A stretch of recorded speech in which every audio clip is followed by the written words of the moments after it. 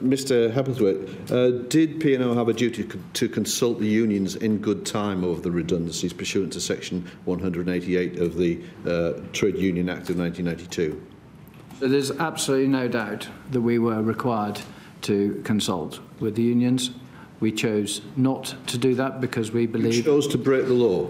Because we chose not to consult, and we will will compensate everybody in full for that. I recognise that this is a really When you get in your car and drive down the motorway and you see the 70-mile-an-hour sign, do you say that that's not going to apply to me, I'm going to do 90 because I think it's important that I do that? Is that how you go about your life? No. No, it isn't. Did the collective agreements in place between P&O and RMT and Nautilus provide for negotiation over such matters as redundancies? Sorry, could you rephrase the question? You had collective agreements. Correct. With RMT and Nautilus. That provides for negotiation over such matters as redundancies. You've done it before. Why didn't you do it? What was the moral justification for you not doing that? Okay, so these are very extreme circumstances. In order to answer that question fully, can I explain the difference between the operational model that we previously had and the one that we are moving to, so that you understand how fundamental a change it is, and that helps me explain why we had to take the route we had to take. Would you allow me to do that? Sorry, as the Chair has already pointed out, there's many companies that have difficulties. They obey the law and they consult with their members through their trade unions. You haven't done that. We've moved from one operating model to another. And you haven't escaped the law of this country. You've still got to do it within the legal framework. You can't just decide that you're going to absent yourself from the legal system of the United Kingdom. So it was our assessment that the change was of such a magnitude that no union could possibly accept our proposal. Oh, you're right about that, Mr. Hamilton. I've never heard such farcical answers to a series of questions. Okay, can I move on, Chair? In selecting UK employees, most of whom will be UK nationals or residents, when you select them for dismissal, P&O has evidently discriminated against them on grounds of nationality. What was the legal justification for doing this?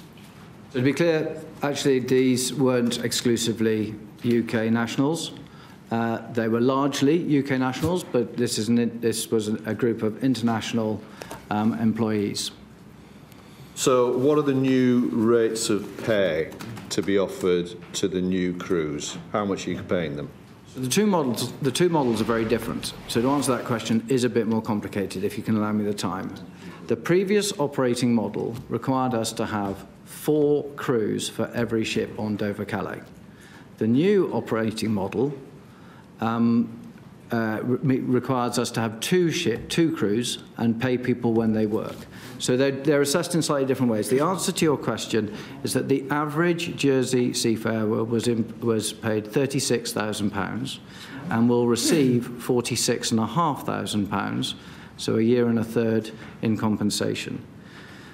So that's part of the answer to the question. The second part of the question is, what are the hourly rates of pay for the new model?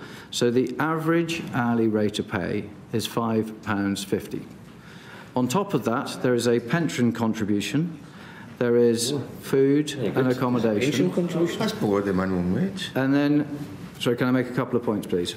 So on the routes that are international routes that are governed by ITF standards, we are paying above ITF minimum wages. And on our domestic route, which I think was referenced earlier, Lion, Cairn, Ryan, where we are governed by national minimum wage, of course we are paying national minimum wage. And so the seafarers aboard the vessels that are leaving Dover, the replacement crew, they're going to be paying on average, paid at the rate of £5.50 per hour.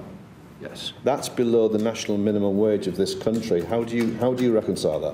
Where we are governed by national minimum wage, we will absolutely pay national minimum wage. Oh. This is an international seafaring model that is consistent with models throughout the globe and our competitors. Could you live on it, Mr. Hebblethwaite, £5.50 an hour? Could you sustain your lifestyle on £5.50 an hour?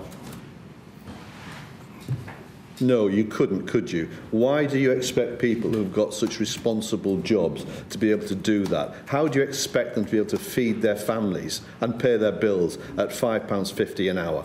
So there's a couple of very, very important points here. Yes, because one's called gas, one's called electric. Those are the important points. They can't pay their bills. One couple of important points, please.